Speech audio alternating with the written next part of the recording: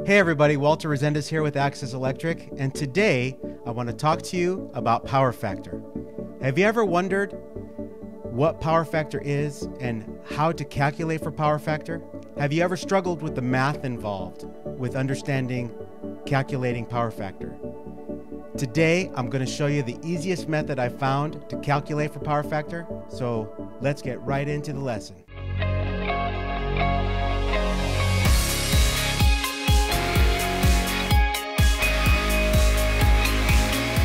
All right, calculating power factor. Let's get right into it. So the first thing we need to understand about power factor is we need to understand a little bit about right angle trigonometry. I know it sounds difficult, but it's really not that bad. We're going to look at a right angle triangle, and this is a right angle triangle. You can see it's a right angle by the 90-degree angle here. We need to understand what each side of the triangle is and what some of the trigonometric functions are. We don't need to know all of them, but we do need to know some of them. So let's get right into it. Here, this is the angle we are most concerned with when it comes to electricity and power factor. We want to know what this angle is of a right angle triangle. So in trigonometry, they call this the angle theta. So we'll just continue to call it that. And everything we talk about is relative to this angle.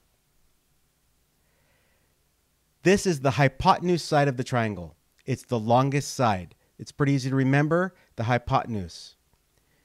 This side is the adjacent side. The reason it's called the adjacent side is because it's adjacent to this angle.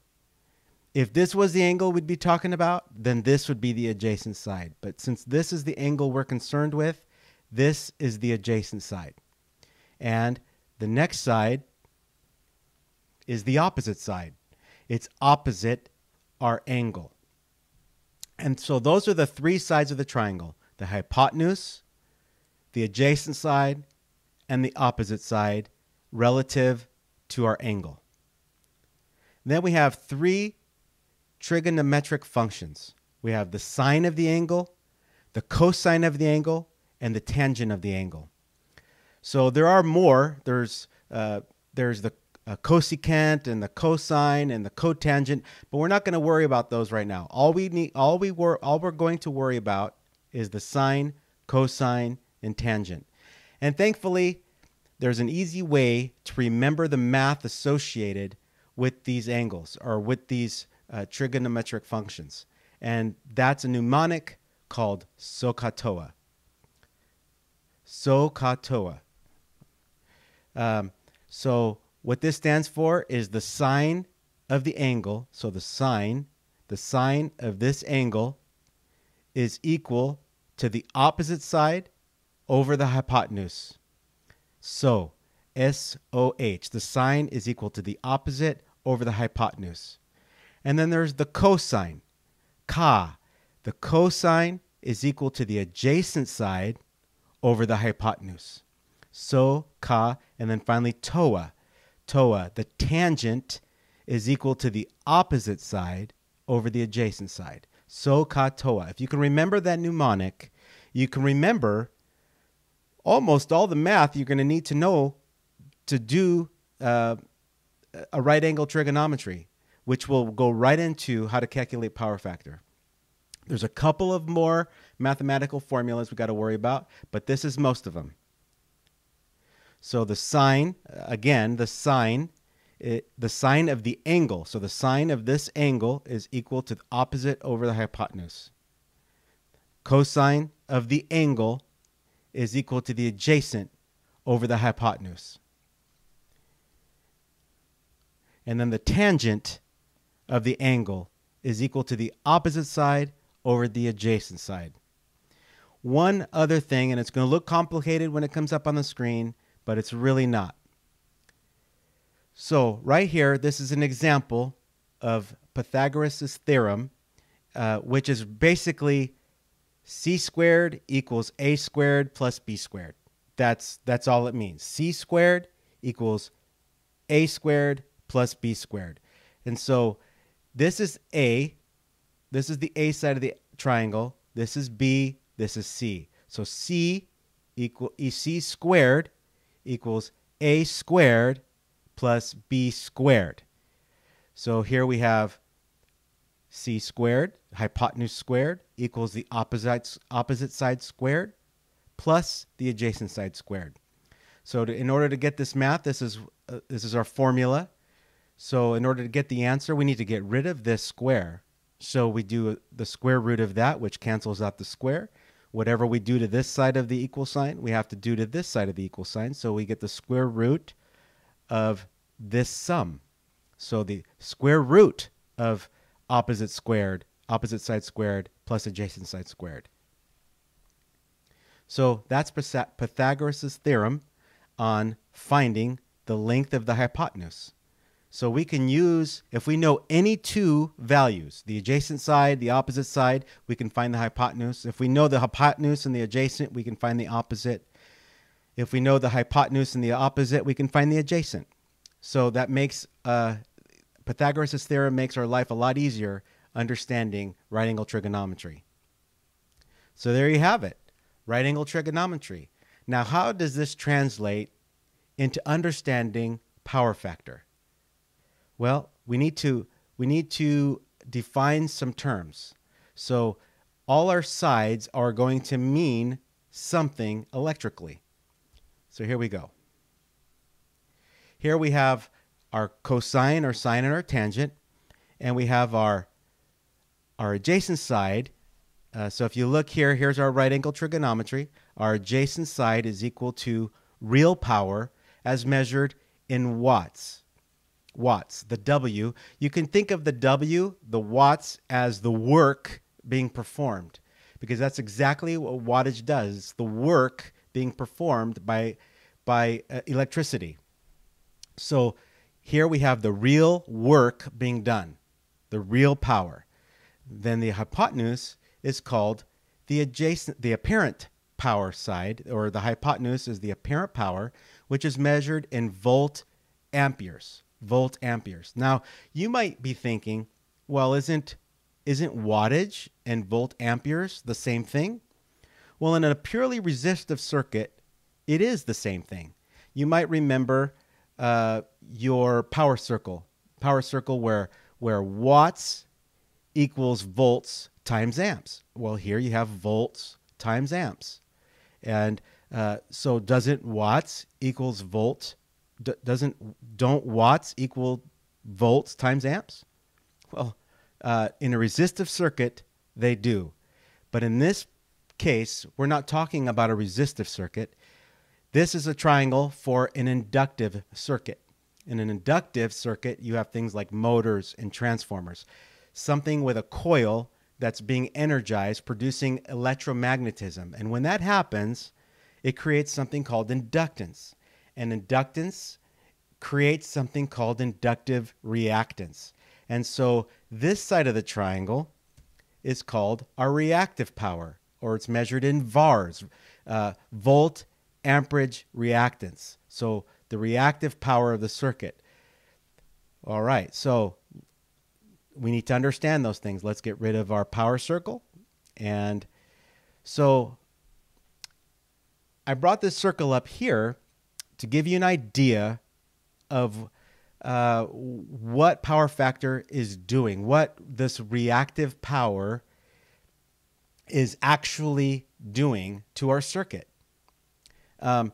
If you measure this line right here as the work being performed, and that's exactly what it is, the work being performed. What apparent power is the work you're actually paying for.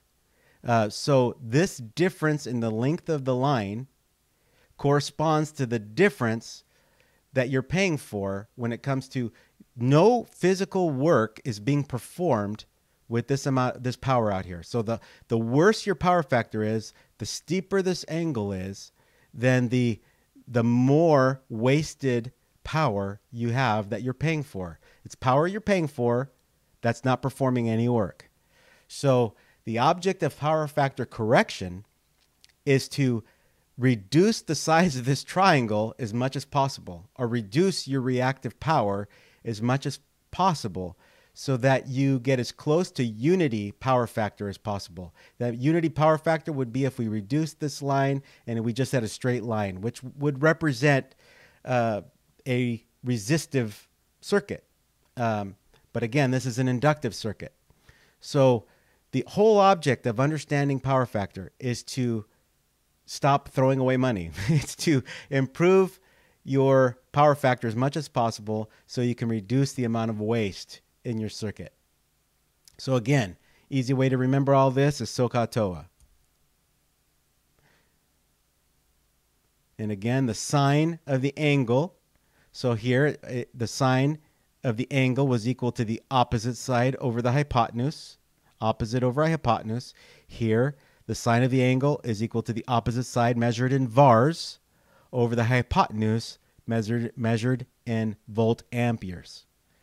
All right, next is the cosine of the angle. So the cosine of this angle is equal to the adjacent side over the hypotenuse. So the adjacent side, cosine, would be equal to the watts over volt amperes.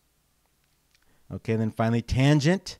The tangent of the angle is equal to the opposite side over the adjacent side. So opposite over adjacent, the tangent of the angle is equal to vars divided by watts. And finally, you have Pythagoras' theorem again. And here we've replaced hypotenuse with volt amperes. We've replaced the opposite side with vars. And we've replaced the adjacent side with watts. So there you go. This is how you transfer a right angle trigonometry into electrical terms to understand how to do the math for power factor electrically. All right, now the cosine of the angle is actually your power factor. It's your percentage of power factor. And there you go. So you can understand what power factor is just like that. There's one other thing. You can understand the angle. The angle, whatever this angle is actually the inverse cos of the power factor. So if you know the power factor is 75%, then you can take 0.75, find the inverse cosine of 0.75, and you'll find the angle of this triangle. Okay, great. All right, so there we go. Now, one other thing we need to remember. So if we know, similar to our power triangle, so watts equals amps times volts, or watts divided by volts equals amps, or watts divided by amps equals volts. Similar to that, we can make a power triangle from our right angle triangle. So we can find kilowatts equals volt amperes times power factor, or power factor equals kilowatts divided by volt amperes. Volt amperes equals kilowatts divided by power factor. So we can use this helpful little tool to remember some of our other mathematical formulas we're going to need to know. So now what I'd like to do is actually go to some examples of what we're going to need to look at. So here we have an AC system. Here we have an AC circuit. This is an AC power source. It's going through a circuit and returning to the power source.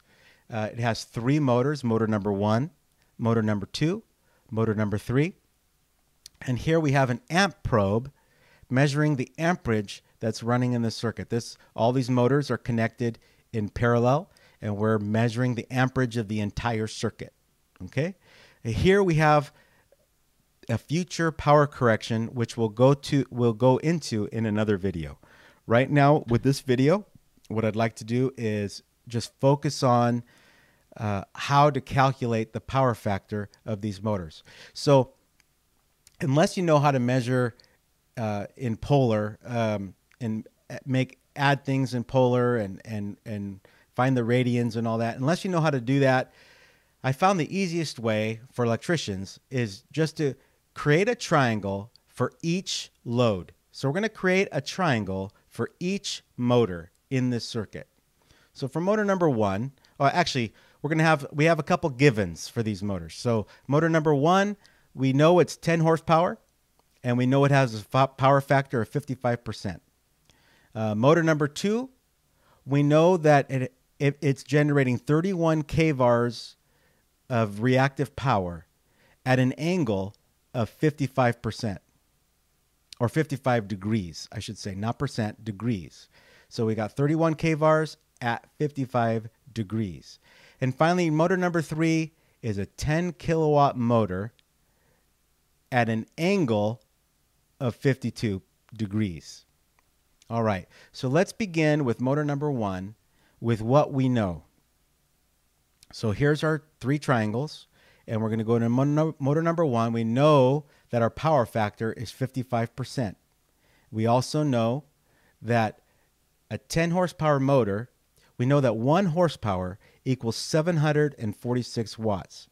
So, and if you didn't know that, check your Uglies book, look it up on Google. I don't know, but 1 watt or 1 horsepower equals 746 watts. So if it's a 10 horsepower motor, we know that it's 7,460 watts. All right, so we know that we have a 7.46 kilowatt motor. All right, so we know what the bottom of our triangle is. Our bottom of our triangle is 7.46 kilowatts. Great, now we just need to learn or figure out what the other two sides of the triangle represents. So if we go here to our little power triangle, our little right angle triangle power wheel, we can find that kilowatts divided by power factor equals kVA. So we know what our kilowatts is, 7.46 divided by, we know what our power factor is. So let's go ahead and do the math. 7.46 divided by 0.55 equals 13.55 kVA. So we can go ahead and add that in. Now, I'm going to add that in yellow, and there's a reason for it. And I'll explain that reason when we get to the end. And we're going to do one triangle that encompasses all three loads. So, and I'll show you why I left that yellow. Okay, so we know what two sides of our triangle is. We also know what the power factor is. So now we need to learn how much kVAR we have in the circuit. So we're going to use Pythagoras' theorem to figure out what our kVAR is. So kVAR, we know that kVAR plus kilowatts, so our opposite side divided by, or actually our opposite side squared plus our adjacent side squared equals our hypotenuse squared. So we're going to take our opposite side plus our adjacent side equals our hypotenuse. So we know what two of these values are, and we need to figure out for the third. So we're going to do a little algebra here. We're going to move some things around in the equation. And so we subtract, we're going to subtract 7.46 from this side of the triangle, and we're going to subtract this side of the equation. We're going to subtract it from this side of the equation. That gets kVAR over here all by itself. So kVAR equals our hypotenuse minus our adjacent. So kVAR actually equals that squared. So to get rid of our squares, we square root this side. Gets rid of the square, we have to square root this side. So kVAR equals 11.31. 11.31 kVAR. All right. So now let's move on to our second triangle. We figured out all the sides of our first motor.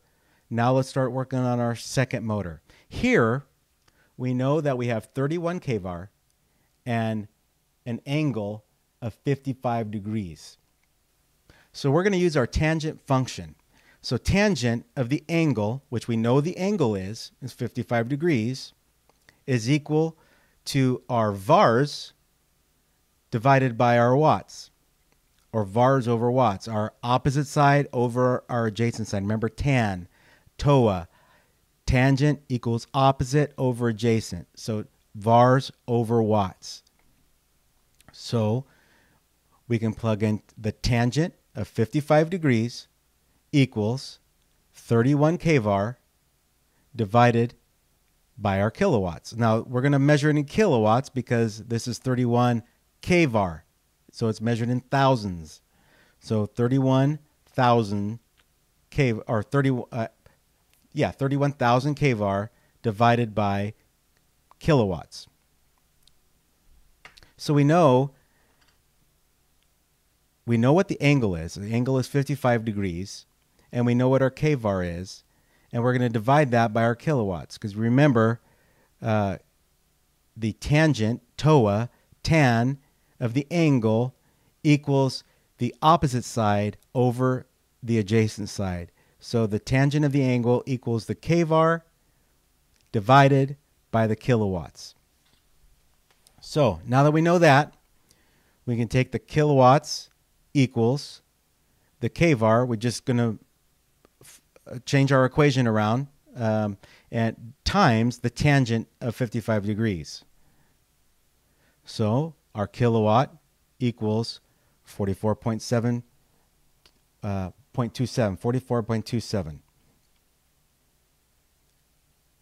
And we can show you on the calculator what that looks like.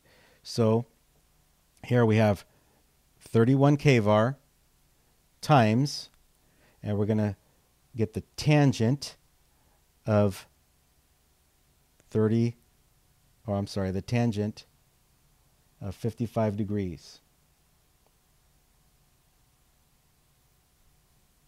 equals 44.27. So there you go. So now we know our kilowatts, 44.27. Let's go ahead and plug that in. So now we know what two sides of our triangle are. And before that, we'll just figure out what our power factor is. We know that the cos of our angle equals the power factor. So the cos of 55 degrees equals a power factor of 57%. And now we're going to take Pythagoras' theorem again. We know what the A side of the triangle is. We know what the B side of the triangle is. So if you remember, A squared plus B squared equals C squared. So A squared plus B squared equals C squared. We're going to square root this side of the triangle, or this side of the equation, and then we need to square root that side of the equation. That gives us a kVA of 54. 54 kVA. Let's plug that in. Again, we're going to plug it in yellow, and I'll explain why a little bit later when we're all done. Now let's move on to our last triangle, our last motor load. We know that we have 10 kW at an angle of 52 degrees. So here we're going to use the cos of the angle, and the cos is equal to the wattage over the volt amperes, or Ka, the adjacent side over the hypotenuse. So the adjacent side over the hypotenuse. So we're using the cos, watts over VA. All right, we know that the cos, we know what the cos of the angle, we know what the angle is, so it's the cos of 52 degrees. We know that we have a 10 kilowatt motor. So what we need to find out is what the kVA is. So again, we're going to use a little algebra to do that. So kVA times the cos of 52 degrees equals 10 kW. And then we're going to switch that around again. The kVA equals 10 kW divided by the cos of 52 degrees. And that gives us a kVA of 16.39. So there we go. We'll plug that in yellow again. The cos of the angle equals the power factor. So our power factor is 61.6%. So now we're going to use Pythagoras' theorem one more time. This time we know what the hypotenuse is. We know what the wattage is, or the kilowatts is, or that's the adjacent side. So if we take the hypotenuse minus the adjacent side, that'll give us the opposite side. So there we go. We subtracted. Now we need the the square root of our equation, and that gives us 12.98 kVAR. So there you have it. We've determined what the kVA of each motor, the kilowatts of each motor, and the kVAR of each motor. So now what we need to do is we need to make one triangle that represents all these triangles. And the reason we need to do that is we know that this angle equals this angle equals this angle. They're all on a level plane. They're all the same angle. So those values can be added together. All our kVARs are at the same angle. They're at 90 degrees. So all of their kVAR can be added together. But our kVAs are at different angles from each other. So we can't just add those together. We'll get a wrong answer. So what we'll do is we'll create one triangle. Let's move everything over. And we're going to create one more triangle that represents all three triangles. So let's take, if we add all our kWs together, 7.46 kW plus 44.27 kW plus 16.39 kW gives us a kW of 61.73 for all three motors. We can do the same thing with our kVAR. If we take 11.31 plus 31 plus 12.98, it gives us a total kVAR of 55.29. Now we can use Pythagoras' theorem to find out what our kVA is. So remember, C squared equals A squared plus B squared. So we'll do that. We'll use Pythagoras' theorem. It gives us 82.87. And finally, we can find out what our power factor is. Power factor equals kW over kVA. kW over kVA. So we divide 61.73 divided by 82.87. It comes out to like 74.4%, 7449 or something like that. I just rounded it up to 75%. All right. And then we can find our angle by the inverse cos of the power factor. So let me show you how that works. The inverse cos of the power factor. So if you have your calculator, let's go ahead and clear out our answer. You use second function, cos, which gives us inverse cos. We have a power factor of 0.75 because it's 75%, so that's 0.75. Enter. It gives us an angle of 41.4. Well, it does. I rounded up here, but this is actually what was on the screen. 41.8 was the 74.49%. So, but it's pretty close. 41 degrees. So there you have it. Now, let's convert this into something we can understand.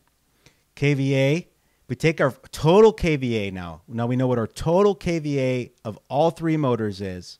If we take our kVA and we divide that by the voltage, this is a 480 volt circuit.